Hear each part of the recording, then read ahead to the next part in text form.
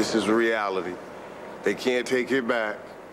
Blair's already started on the bus. There's no way you can stop it now. It just becomes more and more real to you. What an incredible thing this is.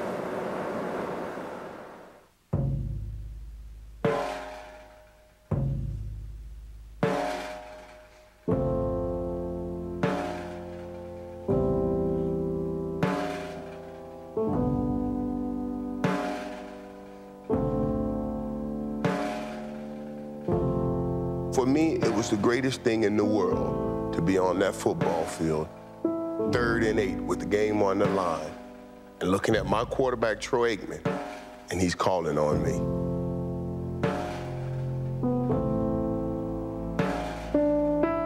I gave it all I had all the time.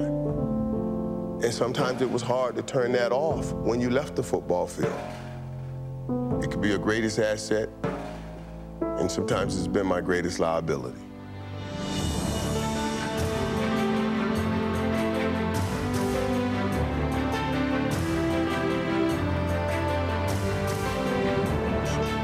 I don't know if I really even believed that I would get there.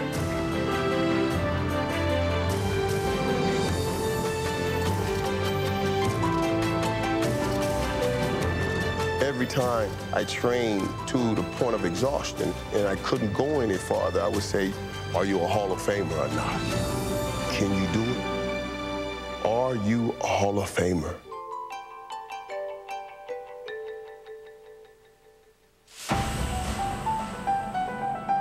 The slant. It's a pattern he ran tens of thousands of times. It's a simple play. Run a straight line, turn, catch the ball. And despite its inherent dangers, it put Michael Irvin exactly where he always wanted to be. In the middle of the field, in the middle of the action, in the middle of the spotlight. The slant was a route that most receivers did not want to run. And everybody would always come to me and talk about, Michael, man, I can't believe, boy, you're fearless. You're fearless, boy, you have so much courage, you're fearless. I said, let's not say I'm fearless, because, you know, the truth of the matter is, courage is not saying that I do not have fear. Courage is saying I have the ability to overcome my fears. And how do I do that? Every 3rd down and 7, and we're running that slant, I would break that huddle, and I would say, Michael, you run that slant, or you go back to the ghetto. That was his ticket out. It wasn't nothing else. I mean, Mike is not a doctor or a lawyer or orthopedic surgeon. This was his ticket, man. For 2 decades, Irvin mastered his trade, running a slant route right through the center of football history. In the 1980s, the University of Miami was the college football team of the decade. In the 1990s, the Dallas Cowboys were the professional football team of the decade. There was one constant throughout both of those reigns, and his name is Michael Irvin. He was a hurricane, not just the U on his helmet, a tempest, a storm of ego, of charisma, of swagger, of flamboyance, of look at me. You have the ideal of sportsmanship in the playpen, and he sort of urinated on sportsmanship. He was a guy who said, look, I know I'm great. I'm gonna tell you I'm great. I'm gonna tell you beforehand I'm gonna kick your ass, then I'm gonna kick your ass, and then afterward I'm gonna remind you very loudly about how I just kicked your ass.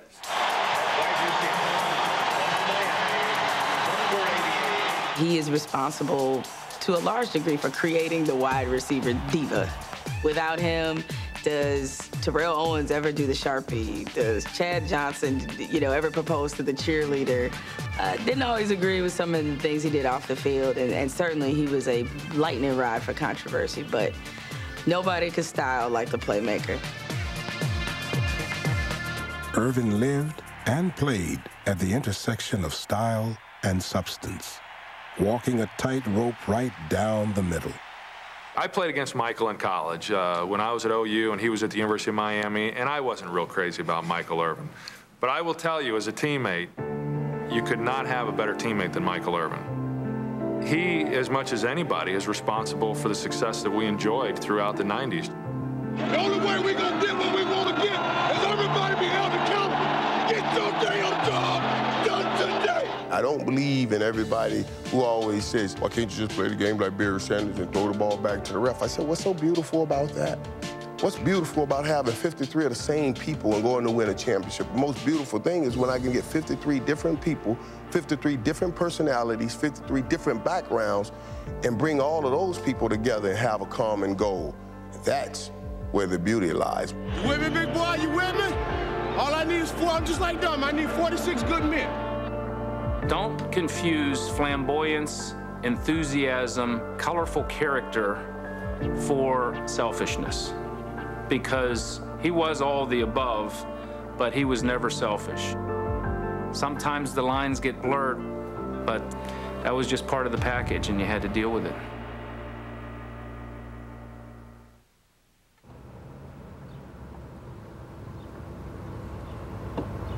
This is my neighborhood. I grew up in here. There's the house I grew up in right there. Right here. All of us crowded up in here. When I brought my boys here, they said, Dad, you didn't grow up here. That's the house my dad built. I think my master bedroom now is bigger than this whole house. This is where it began for Michael Irvin. A 3-bedroom house in Fort Lauderdale, Florida. A 3-bedroom house for his parents and their 17 children. All of us, not me, all of us grew up in here. Even when I was a kid growing up, my mom would always say to me, you know, boy, God told me you're a special child. And I told him, I said, you are special and you're gonna be blessed among all my children. And she would always say, you know, you're going to get me out of here. We're not going to be in this area all of our life, and you're going to be the one to get us out of here. The third youngest of the Irvin children was only in 3rd grade when the family began to discover how. So like this here, just drilling the ball to him. I had a good arm, just drilling it, bam, he just kept, wouldn't drop it. Wow. And he would say, hey, and he kept throwing. He said, man, you can catch. And he'd back up and throw it hard. He said, wow. It was just like, for me, finding me, it was, this is what I am. From that point on, man, that's all I ever thought about was playing football. And I identified with it and just latched on. He also latched on to his father. My father was a great man. He was a minister. He was a roofer. He would get up and go to work from sun up to sundown. Coming back home, it was almost dark. He still had time to, like, throw footballs in the street, shoot marbles with the neighborhood kids. We thought he was better than Superman. Michael was in high school when Superman fell ill. I don't know why he chose me, but he did. He said, you know, I want you to drive me back and forth to the doctors. And I would see him, being sick as he was, you know, with brain and throat tumors, you know, just in and out of consciousness. I really think that was the turning point for him, because there you saw my dad had cancer, and to know what the disease could do to a strong, able-bodied man in a matter of months, I think it gave him the will to just, you know, I gotta go and be the best I could be, like my dad was for this family. You know, before he died, I got a chance to visit him, and I talked to him, and he said to me, Michael, you know, I feel I'm going home on the morning train, but I want you to make me one promise. And I said, well, what's that, Dad? You know, he said, I want you to promise me you're gonna take care of your mother. When his father died, Michael went straight to the place that became his sanctuary, the football field. I remember taking off out of the house and just running. And they found me on the bench right here. Once he started running, Irvin never stopped. Just to come home and just go running and running and running and running. Everywhere he went, he ran. He would run to his girlfriend's house in that football suit full dress, helmet, pads, everything. He ran around that block with that weight jacket on. Friday night after the game, running 1 to 2 o'clock at night, running around that block, running 110 sprints. He knew. He had a vision. He said, I'm gonna be so good, they're not gonna even talk about Irvis no more.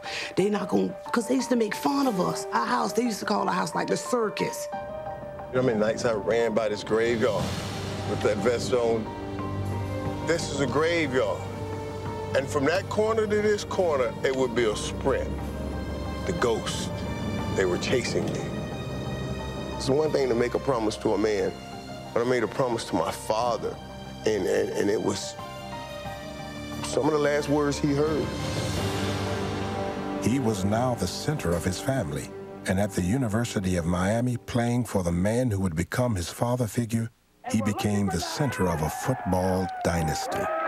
Jimmy Johnson had a meeting. We lost some real good football players. He says, but we're going to find some new playmakers out here. And we went out to practice those next couple of days, and I happened to have some very good practices, and I was catching everything. And a guy, Winston Moss, stood up and he said, there he is right there, that's the playmaker. And it stuck. The playmaker caught more passes for more yards and more touchdowns than any receiver in Miami history. He also became a leading figure in a brash college football powerhouse. No player anywhere in the history of the University of Miami represents that school more than Michael Irvin does. I mean, they might as well put his face on the helmet instead of the U. Irvin cemented his reputation against rival Florida State and its star cornerback, Deion Sanders. We were down 19-3, and still, I was blocking Deion real hard. I'm still blocking him, and he's like, Michael, I don't know what you're blocking for. This game is over. And I turned to him, I was like, over? I said, man, we're Hurricanes, man. We don't ever quit. We don't ever quit. We don't ever stop. And then, you know, I go back to him and I said, they think this game is over. They think it's over. And all of a sudden, we just started rising up and making plays. Irvin scored 2 touchdowns. The second, a 73-yard sprint down the sideline with less than 3 minutes left, put the Hurricanes ahead for good. I can remember just being livid about allowing him to single-handedly bring the Hurricanes back and defeat us. Miami went on to win the national championship, and Irvin celebrated like he always did. A celebration that rubbed some people the wrong way. You know, every time school out, point up like this here with both hands up, people would always write about, oh, Michael and showboating and all of that stuff. That's what everybody thought he was being flamboyant and all that. No, you got to look at Mike's fingers and look at where his head was tilted at. When you seen him doing that, he was pointing to the sky, pointing to my father. Nobody knew that. We did. It was really just pointing towards my father, that letting him know that I was on a football field playing a game, but I didn't forget the promise that I made to him and that I would uphold that promise. We would sit right on that porch, watch the Cowboys play, watch Tom Landry. We loved Coach Landry. My father loved the Dallas Cowboys. It was America's team. There are many days my dad made me sit right in front of him and watch that game, even when I wanted to go out and play, so let's watch the Cowboys. The Cowboys are playing today. So when Dallas took me at number 11, it was heaven. America's team seemed like the perfect fit for the playmaker. He had a swagger coming out of Miami that was magnified in Dallas, and it really fed him. It fed him as a player. It fed his ego. One thing that really jumped off when I talked to Michael was this guy was so confident. I mean, he didn't call any balls in the NFL. We were coming to a veteran team. We had Eugene Lockhart and Danny White and Randy White, and it didn't matter to him. He came on this field saying, it's my team. Irvin even took the number of Cowboys legend Drew Pearson, but Irvin alone could not lift a Dallas team that was in decline. The Cowboys won only 3 games in 1988, and legendary head coach Tom Landry was fired after the season. His replacement, none other than Miami's Jimmy Johnson. On about, let's go, Michael! I thought Coach couldn't throw it. Coach, The two former Hurricanes became the face of the new Cowboys. But the 1989 season was a disaster. The Cowboys went 1-15, and Irvin suffered a severe knee injury against the San Francisco 49ers.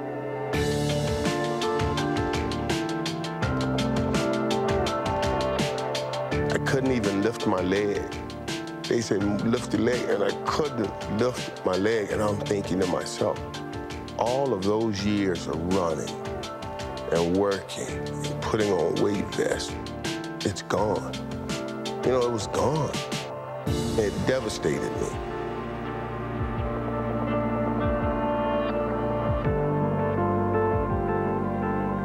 I got to some ugly moments because I just thought I would never play the game again. This is how I identified myself. This is who I am. This is all that I am. I sat there sometime and I pondered, well, why do we keep living? If we can't play football, why do we do anything? Honestly, I thought about it. Irvin lived for football, and it was football and the loyalty he shared with his head coach that brought him back. Because everybody's telling Jimmy, you got to get rid of Michael. He's never coming back. And Coach saying, I just can't do it. I know what he'll be, and it just got to stick with him. And that meant the world for me. I so wanted to please him, like I wanted to please my father. I wanted to make it right. I wanted to fix it. Irvin began a grueling rehabilitation. One time, it was the off season, and I went up to the Cowboys facility to pick up some stuff out of my locker. And there's a glass window that's, you can look out into the practice field that's right in the training room. And on the field is Michael Irvin by himself running routes. No quarterback, no one to throw him the ball, no one to run routes against. And I'm watching this guy through the window. He throws up, he sits there for a while, sprays out his mouth, he gets back on that line, he ran about 10, 15 more routes, one after the other, man. His work ethic was, you couldn't match it. I don't know that I've ever had a player, a single player, that set the tempo for our practices and had the passion for the game like Michael Irvin. His knee slowly returned to strength, as did his zest for life. Everybody knew that Michael didn't like to sleep a lot either. He'd walk out to that practice field. His teammates would be laying there stretching. He'd point that finger across that whole group and he'd say, who is it? Raise your hand today. Who is it that's going to outwork me? I want to see him. Raise your hand now. Everybody there knew he hadn't been to bed. Irvin's recovery went hand in hand with the Cowboys' turnaround. In successive drafts, Dallas took Irvin, Troy Aikman, and in 1990, Emmitt Smith. A year later, the Cowboys won 11 games. It was Irvin's breakout season. Aikman straight drop, throws right, Irvin at the 5, Irvin fighting Collins, touchdown, Michael Irvin! The Florida kid who ran all day was back running slants in the NFL, and now running away from the league's best cornerbacks. And he stands, he throws it right, Irvin, crossing pattern, got it, might go, 45, 40, 30 to the 20, a man to beat, Woodson will get him at the 10, Irvin breaks free, Michael Irvin scores, touchdown Cowboys! That 91 season, Irvin caught 93 passes and led the league with over 1,500 receiving yards, earning a trip to his first ever Pro Bowl. As usual, he wasn't satisfied. Ripping back to the near side, complete to Irvin, touchdown! I have to show Jerry Rice that I belong here, because I call Jerry Rice Jesus in cleats. That's Jesus in cleats. I wanted to prove to him, I wanted to prove to the guys that were over there that I belonged over here. So yeah, I demanded the ball. I played hard in that game. You know, that was my first game. Hi, having fun. Aloha. I remember I won MVP. Just a couple seasons ago, he had a broken leg. I mean, this is no given that he would lead everybody in receiving yards or he would be a great player here in the Pro Bowl. You're talking about perseverance. 2 years earlier, Irvin thought his career was over. Now he had reached the pinnacle of his profession. But for Irvin and the Cowboys, the Pro Bowl was not the ultimate prize. 20, 30, 40 years from now, when they talk about this team, they're going to talk about three players: the quarterback, the running back, and receiver. They haven't played together since 1999, and the last time they were on a field together was in 2005. Michael Irvin, Troy Aikman, and Emmitt Smith will see their names take a permanent place with the other members of the Dallas Cowboys Ring of Honor. Their present is permanently linked to their past, and they will walk through history the same way they went through the NFL, arm in arm, side by side. It was a great moment when we shared here, going in the Ring of Honor together, all of us sitting on the podium. And as a matter of fact, guys, and you don't know this, that's my screensaver on my computer in my office, us three sitting up on that podium. A screensaver captures a moment in time. But how do you preserve 10 years of memories? When the triplets recall the good old days, it begins with Michael Irvin's old-fashioned work ethic. Early on in my career, I relied on my talent all the time. And then Michael actually showed me how to work, got me in the weight room, showed me how to work. I learned those things from this man right here. And so... you mean when you were asleep in all the meetings? Well, I'm going to do that regardless. Yeah, he was... There's only so much you can learn. In every meeting. It was never a time that I would look back and Emmett... and I would look at Troy, and Troy was like... It's like, Emmett, he's knocked out. But you hand him the ball, he's going for 150 yards. Smith would go on to become the NFL's all-time leading rusher. And Michael Irvin was there from the first steps to the record-breaking run. I think about it this way. You became the all-time leading rusher. We could have really put that thing out there a little bit. Could have improved on my blocking.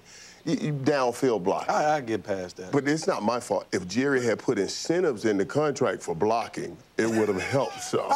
Since there were no incentives in the contract. Aikman straight drop sets. The Cowboys' all-time leading receiver was not paid to block. Touchdown! And who do you think it is? Michael Irvin! He wanted the ball often. There were so many times during the course of a game to where, you know, maybe Michael wasn't as involved as what he wanted to be at that point, and he'd come over and say, you know, he was getting a lot of coverage, and hey, I don't care if there's 3 guys on me. You throw it up to me, and I'm going to go make a play. Just get me the rock. I don't care what play. Get me the rock. I'll take care of it. Get me double team. Get that. Get me double team. I don't care how they playing. Let's throw the slants. Let's throw the slants. We'll throw them into any coverage. Let's throw them. I'll go get it. I'll go get it. And I'd have to tell him, Michael, I'm not throwing it up to you. If there's 3 guys, I'm not throwing it up to you. You know, I mean, it's going to get intercepted, and then we're going to, you know, this and that. And he'd be upset about it. And I think when the whole playmaker thing, and you know, first of all, Michael named himself that. You know, that was his moniker that he got for himself. Playmaker, what I do? Make plays. Nothing but make plays, baby. Everyone saw the showmanship and the charisma that he had, and the emotion in which he played, and that was at a time to where celebrations weren't even quite taken to where they are in today's game. I'm actually really thankful that some of the things that are occurring in today's game weren't going on at the time, because Michael would have been cutting edge, and we would have always been arguing, Michael, you're going to get us a penalty here. You can't do this. You know, Troy talk about his charisma. I mean, Michael have the gift of gab. He can talk you into just about anything. Which is good and bad sometimes. Rarely was Michael Irvin on a football field and not talking. But the playmaker was always ready for a war of words. Played Phoenix right here. Oh. Lorenzo Lynch, the cornerback, was over there talking noise, big-time noise before the game. I mean, talking about, playmaker, you're not going to catch nothing today. You're not going to catch nothing all day. I'm shutting you down. And here comes Lynch. Thank you for waking me up. I'm up now. The very first series, I think Troy threw second play of the game. Second play of the game threw a 6 route. No, it's 5 route. 5 route. 87 yards. 87 yards for a touchdown. Right. And Michael Irvin goes 87 yards. Touchdown, Cowboys. Deep ball on a hitch to Irvin, and it's caught. Touchdown. Thank you very much, yet again. Wow! End up that day with 210? 210, 3 touches. 3 touchdowns? Something like that. Right around there somewhere. We're not keeping up with nothing. Somewhere up in there. Somewhere up there. Ate him up. Ate him up. And I lashed into him the whole game. One time, Emmett came over and said, Michael, leave that boy alone. Stop it. Just stop it, man. Because I mean, I was talking to him. I was killing him, Just man. killing him. Lorenzo Lynch was not alone in his inability to cover Michael Irvin. Brilliance by Michael Irvin. Brilliance. In fact, the best way to stop the triplets was to keep them off the field. During their 10 seasons as teammates, when one or more of the triplets did not play, the Cowboys lost more games than they won. But when all 3 were in the lineup, Dallas won nearly 70% of the time. And by the end of their 3rd season together, they reached their first Super Bowl. Fittingly, Irvin's first Super Bowl touchdown came on a slant pattern. Quick post slant. Aikman to Irvin. Dallas touchdown. I caught this route 1,000,000 times. And you'll see in the play, but when I caught it, my knees buckled. And I couldn't believe it. I just scored a touchdown in the Super Bowl. All I ever did playing in the yard is imagining this moment right here. All of the training, all of those moments, all of those nights hurting and crying, yeah, this was for this. Aikman, 7-step drop. When you think about the big games that Michael had, they were on the biggest stage. Throws it right to the goal line. Irvin jumping, catches the 3, diving, touchdown! Oh, what a play! I think every athlete wants to leave the game saying, I played big in the big games. Michael left the game being able to say that. Really, I probably had the easiest job out of this group, to be totally honest with you, because what Troy did to stand back there and take those hits to let the ball go, and certainly what Emmett had to do to run that football, it was incredible. So I get to walk away saying there's no way I can write my story without these 2 guys, no way they can write their story without me. And for me, that's everything. It's played significant roles in my life, and I absolutely love that. I love it when I come in this stadium and see our names back there together. We will forever be known as the Triplets. And that to me is a great honor. No. Does it look like Daddy? Yes. Yes. Yeah. You think it looks like me? Well, it looks like that look you do when you're about to smile. You know what I'm saying? Yeah. Chris, that looks just like you. That's you. No, it is. All you got to do now is go catch about 1,000 passes and win a few Super Bowls. And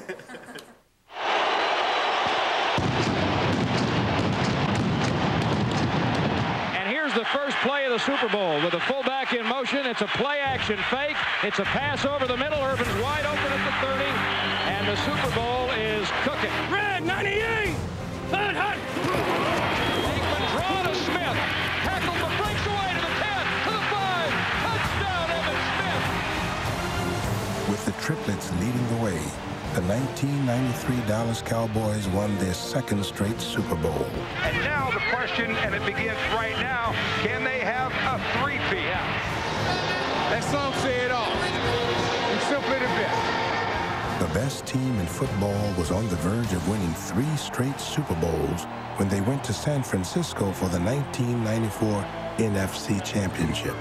If we win that game, we probably win 4 Super Bowls in a row. Back to throw again is Aikman. Some pressure, gets the pass away. Eric Davis picks it off. Touchdown, 49ers! 49ers, after 7.5 minutes of this game, lead 20-0. As we sit here, and of course, we took a lot of the credit for a lot of the success we had. It was our 3 Stooges plays that put us 21 points down also. You see what I'm saying? Ball is caught and knocked down. Yes, it is a fumble. 49ers pick it up. I've never been more proud following a game than what I was in that game, because we had every opportunity to just lay it down and quit, and no one did. Let me make up for my mistake. And Aikman to Irvin goes 44 yards.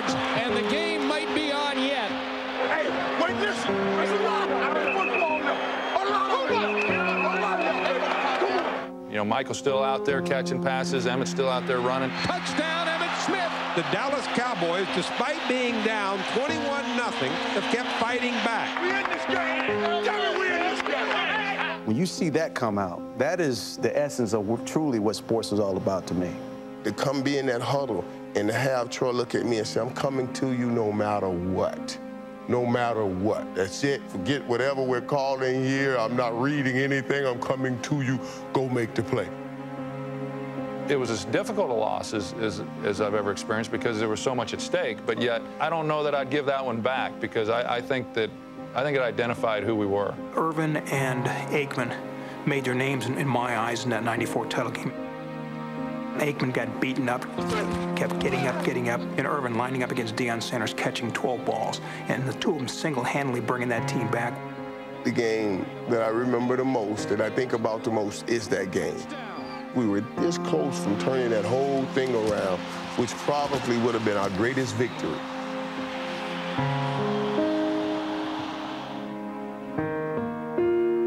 You don't see character in victories. You see character in defeat. I think Michael Irvin probably decided that day, this is not going to happen again. We're not going to go to this far in a season and have this happen again. Irvin followed the disappointment of '94 with the greatest season of his career. In 1995, he caught 111 passes for over 1,600 yards.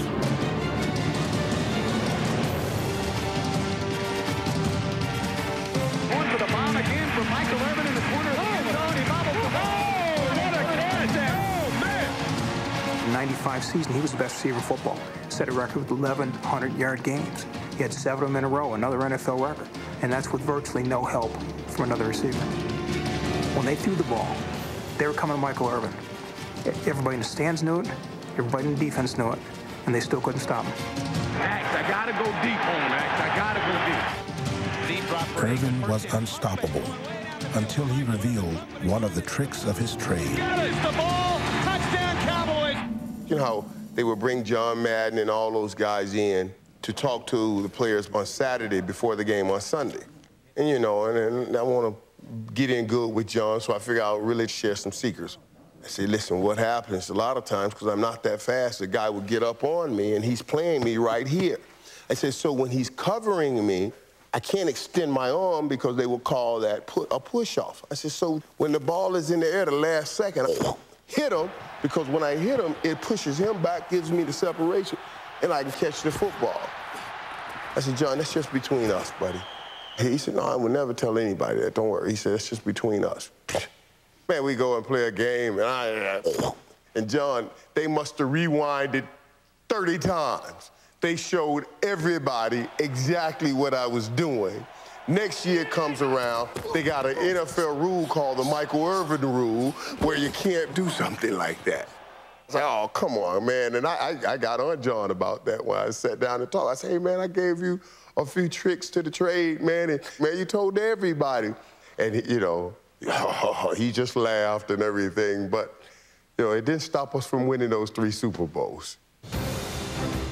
In Super Bowl 30, Irvin's only touchdown was negated by his own so-called rules. Down Cowboys, and the playmaker has scored. There's a flag. It is against Dallas. And Irvin, notorious for pushing off. I grabbed him. Boom. He was going for the ball. Hey, Danny, good call. Thank you. I'm on your side, baby. The Cowboys still won their 3rd Super Bowl in 4 years. The team of the '90s and Michael Irvin's career had reached a zenith. See this? It's a lot of this up in here. This is all the time. God almighty. Just, it's funny, I used to see this all the time when I was running. Guys getting busted. And I would always say, you know, I'm going to run away from all of this. I'm going to run away from all of this. You know, I'll tell my little brother, you know, I'm going to get us out of here, get us away from all of this. I think about sometimes, as hard as I ran to get away from it, and then I still found my own problems and the same mess that I went running from. You know?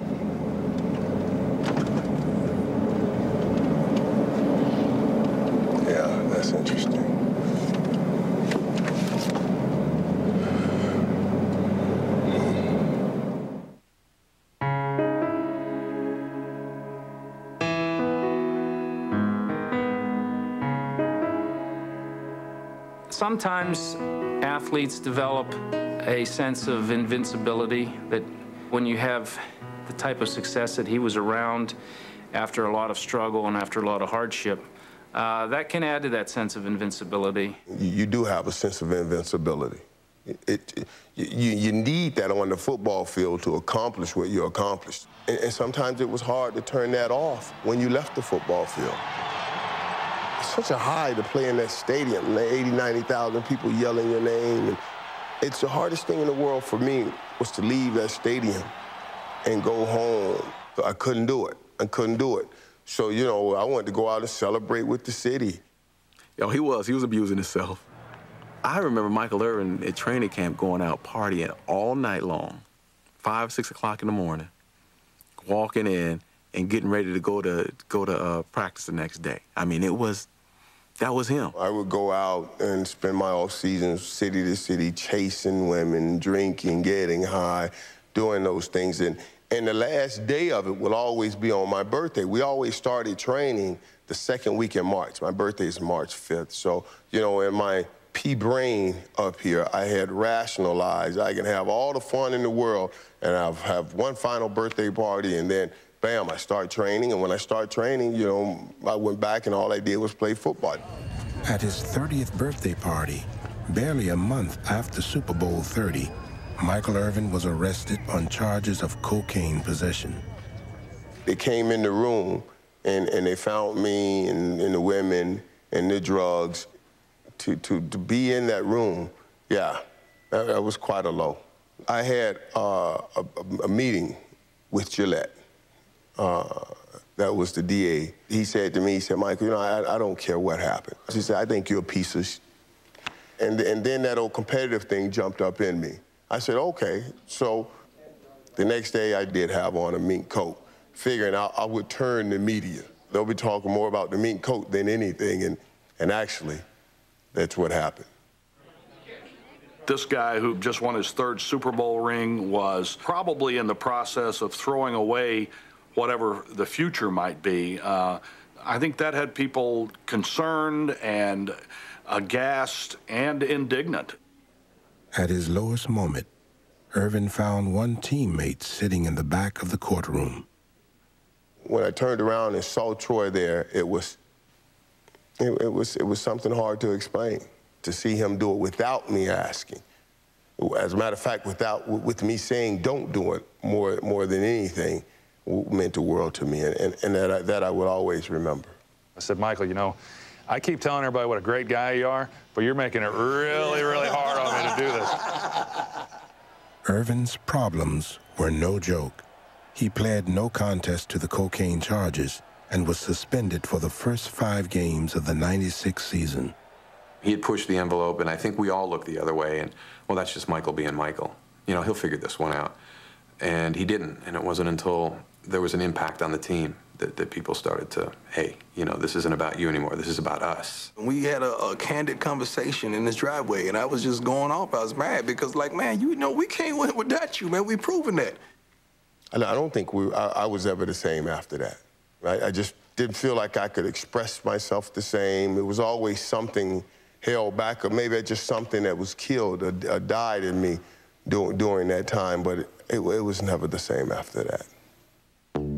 Perhaps it was his feeling of invincibility that was gone, but neither Irvin nor the Cowboys were ever as dominant again.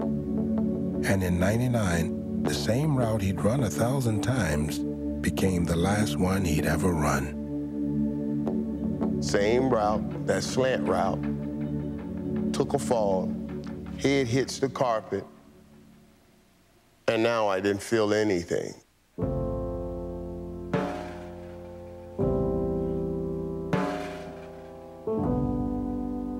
And at first I thought it was just really a stinger, you know, I'm trying to shake it off and I'm okay, I'm fine. And then somebody said, move your leg or something, uncross your leg. I said, I did. Oh God, please, this can't be happening. And I was realizing my greatest fear, to be laying on that carpet with a broken neck, to be paralyzed. Eventually, he regained feeling. But unlike his knee injury, no amount of work could heal a narrowed spinal column. Michael Irvin's football career was over, and so was the dynasty he helped build. Michael was still coming around the team for the rest of that season and was still trying to fire up the guys and on a couple different occasions, you know, talk to the group in the locker room. But, you know, it just wasn't the same not having him on the field. And, you know, the year following, it never was the same. We never did fill that void. Football was my all in all. It was everything. You know, I could spend those off season chasing, getting high, and doing all of it. When football came, all of it just stopped. Football was my true addiction. Hey, I'm finished with it. I got to play football right now, and it allowed me to focus in. And now I no longer had that, and so now everything went spinning out of control. And that's when, you know, I just said, that's it, God. I don't know what else to do with it. I don't know who I am. I don't know what to do. And I laid on the altar and cried. And I asked God, I said, tell me who I am. You need to show me, because this thing is out of control. Can Michael Irvin stop running? As a player, he was forced to. As a man, he is trying. I'm going to talk Troy to death at that hall. I'm going to talk my quarterback to death. We're going to talk about all the times he should have gotten me the ball. First of all, the Hall is a little dull, a little lackadaisical. They need a little playmaker on aisle 3, just to lighten it up a little bit, just to get some dialogue at night when everyone is sleeping. You know, he's going to talk the talk.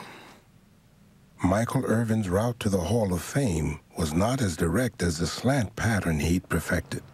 For the playmaker, the wait was painful. I want to be validated. I want this thing to go through so everybody can say that I was one of the very best to play the game. I was with him in Jacksonville in a hotel room when his first year of eligibility, and he didn't get in, and he was heartbroken. It was one of the most disappointing times of his life. It was one of the few times that I've ever seen him really, really hurt. It devastated me. I remember going back to my hotel room and cried. My wife just rubbed my back, and I fell asleep. I went to sleep, and the thing that was tough is I was on the set with Steve Young that year, and Steve Young he made the Hall. And so they're running through Steve's greatest moments in his career, and in typical Michael fashion, being very unselfish. He's celebrating alongside Steve, and yet in a great deal of pain himself. Steve Young, who did make the Hall of Fame, Steve. Yeah, congratulations, buddy. Well, we are proud to enjoy in your moment right here. I called him, and I left him a message, and I said, I really admire the way you're handling this, because I can only imagine what you're feeling, and yet you're smiling, and you're really being a pro and doing the right things. The very next year, I went in. You know, I started fantasizing that second year. Troy's going in. It's going to be great, man. Troy can be in a yellow jacket. I can be in a yellow jacket. We could be the first real Hall of Famers throwing a pass from Hall of Fame with a Hall of Famer, you know. Michael Irvin, whose work ethic was second to none, was one of the most special teammates I've ever had the opportunity to play with. Irvin got praise from Aikman. He did not get a yellow jacket. And the man who'd always tried to outrun his problems was running out of chances for the Hall of Fame. At Super Bowl 41 in Miami, Irvin was a finalist for the 3rd time. Because the voting was taking place in a room that was 5 miles from Coral Gables and 10 miles from Fort Lauderdale, that if the moon and the stars weren't aligned right for that to happen for this kid from Broward County, then it probably wasn't ever going to happen. The class of 2007 consists of Gene Hickerson, Michael Irvin. My mom always had those words of wisdom. She said, you know, God, when he closes a door, baby, he has something better. So, you know, I tried to think positive and move forward to the next year. And the next year, Troy was being inducted. And then that didn't happen. And then I said to myself, maybe Mom was wrong, and it'll be the first time she was wrong, because I couldn't see anything better than going in with my boy, Troy. I just didn't see it, you know. But my mom, you were right. This is better, because this is home. Being here in Florida, being here with my family and everybody, it's worth the wait.